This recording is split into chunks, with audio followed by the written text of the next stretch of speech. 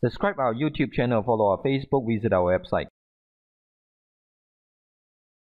Let's look on service tax.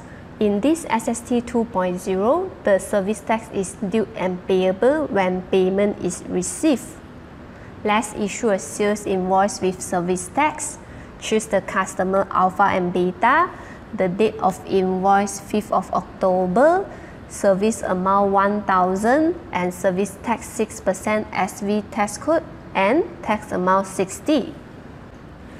Let's view the double entry of this invoice. It will debit to your debtor 1,060, credit to your sales account 1,000 and credit to your SST deferred tax 60. Now let's process the first SST return. Click on process. In this taxable period from 1st of September to 31st October, there is no tax payable due to payment is not received yet. In 5th of November, your customer alpha and beta have made the payment 1,060 and knock off the invoice IV 00111.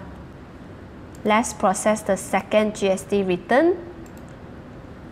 As you can see, in this second taxable period, the 60 ringgit tax amount is paid due to payment is received.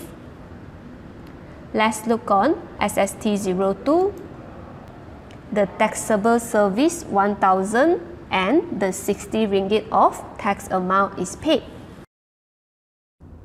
Let's look on the ledger for SST deferred tax account. As you can see, the invoice issued in 5th of October and 60 ringgit posted to this SST deferred tax account. 5th of November, payment is received, therefore the 60 ringgit is reversed back to this SST deferred tax account. End up the local balance will be in 0. Subscribe to our YouTube for the latest videos, follow our Facebook for the latest update, go to our website for reports and guides. It's so easy.